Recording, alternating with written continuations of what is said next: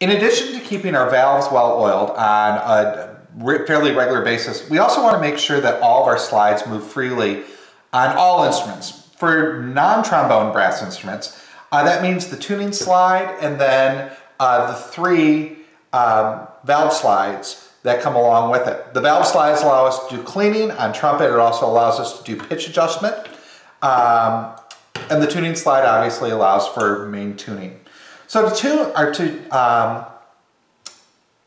to grease a slide, we're going to want valve slide grease.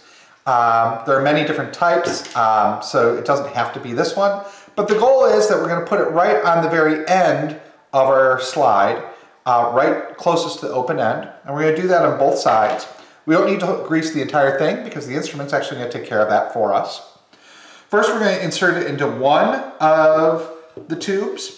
As we do that, we want to rotate it. Again, if we feel any sort of dragging, that means there's either something in the slide itself or there's a dent, and we want to inspect that and have it taken care of. But by rotating it, this makes sure that the entire slide is now lubricated. Once both sides are lubricated, we inserted both sides in together. We make sure that it moves freely, and we're good to go. We would do the same process with each of our valve slides as well.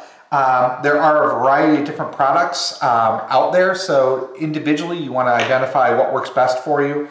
Oftentimes you'll use a thicker thicker slide grease on your main tuning slide than you do on the manipulated ones for individual note tuning.